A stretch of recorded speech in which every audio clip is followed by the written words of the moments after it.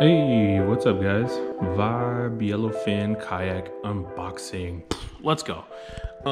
Purpose of the video, I'm calling it an unboxing and not a review because it's my first kayak and I don't have anything to compare it to and I haven't gotten it on the water yet. So I just want to go over what the kayak comes with and how it arrives in case you were wondering. And so yeah, I ordered the Vibe Yellowfin 100. It's a 10-foot kayak.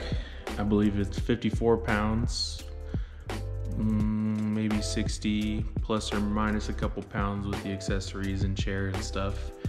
Has a weight capacity of 375 pounds, which was one of the big pros for me because I'm a heavier guy at around 250 pounds. So I wanted something stable, but also still short. I wasn't interested in a 12-foot for my first kayak. 375 pounds. Weight capacity, around 60 pounds, total weight, 10 feet. Does not come with a paddle. I got it for $6.99 new through Vibe. It was about $80 for shipping in the lower 48. Came in about 4 days after I ordered it, which was super nice. And pro tip that I did not cash in on, if you add it to your cart on their website and leave it there for a few days, they will send you a 10% off code to help you seal the deal. I didn't see that code when I purchased it, but I definitely pretty much could have got my shipping for free. Oh, shipping was $80. Not sure if I said that, which was about half the price of Dick's, which was the place that carried it here where I live. So that's why I got it straight from them. Excellent customer service. Again, arrived super fast and I'm extremely happy with it. So what do you get if you just order the kayak by itself and nothing else? Well, you get the kayak, Yellowfin 100, has 2 dry storage containers. Each container comes with the dry bag. So when you check out, they'll be like, oh, here's some things you might want. And I saw dry bags on there and I thought, I hope they're included. They are. The kayak itself has adjustable foot pedals, not pedals because you're not pedaling, but the 2 rails on each side for accessories, the pre-drilled accessory mount here in the middle. They have this labeled as a cup holder and like a kind of terminal tackle storage. 2 rod holders in the front, 2 rod holders in the back. This kind of 6-point bungee cord harness in the cargo area, pre-installed. Everything was pre-installed except for these 2 side handles, which were in the dry container. So if you're thinking about ordering one, when it arrives, they tell you to inspect it before you sign for it. You know, make sure there's no scratches or, you know, anything that might have been damaged during manufacturing or shipping. Once you sign for it, you're kind of saying that it didn't arrive with those things. But if you're wondering where your side handles are, check your dry storage. That's where all the information and stickers and repair plastic was. Other than the handles, everything was already installed. This is how it arrived.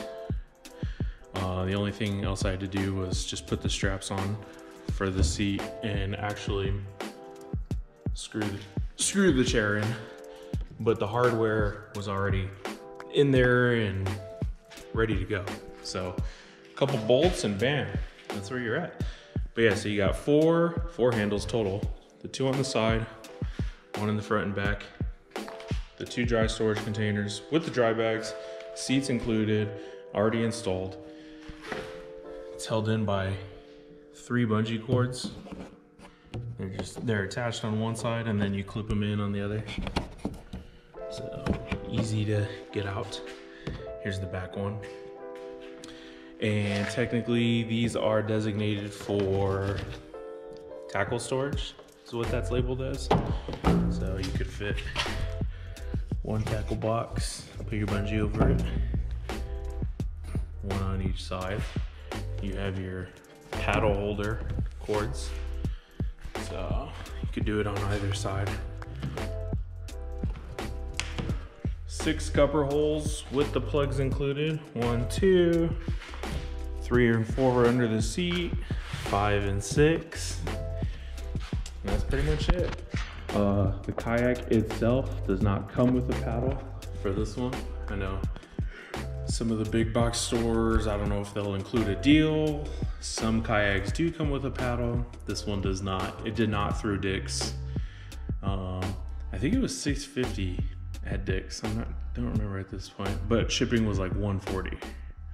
So it basically came out to the same price. But yeah, there's the kayak. Super excited. Next steps for me is a paddle, life vest, maybe some like dry bags. These are like resistant, you know, but they're not. If you get water in there, some dry bags for my essential gear, some possible clip-on leashes, maybe like one for my paddle and one for the rod.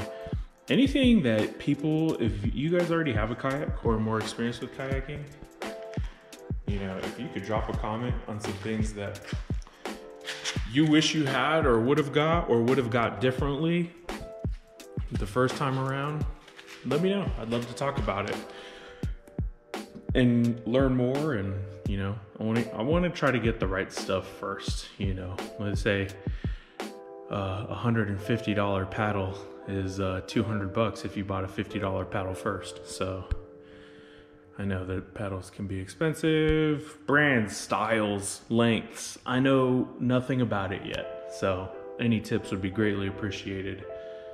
What else was I gonna say about it? I am gonna do a full review when I get it out on the water, and I will bring the GoPro and try to capture that experience so you guys can see. That's when I will officially do a review on the Yellowfin 100. As far as what I've looked up so far, with the weight capacity, it's a stable boat. That was the biggest pro for me. I'm new to watercraft. I wanted stability. I've heard some people say it's a little bit slower, but I chose stability over speed in this case. I'm super excited to get in the water and give you guys some more details on it as far as the actual on-water experience goes. But for now, here's the unboxing. Here's how it arrived. Love the color. It was the only color left. Luckily for me, I was the first color that I gravitated towards. Any questions? Drop a comment. Hit me up. Let me know. I'd be happy to talk with y'all.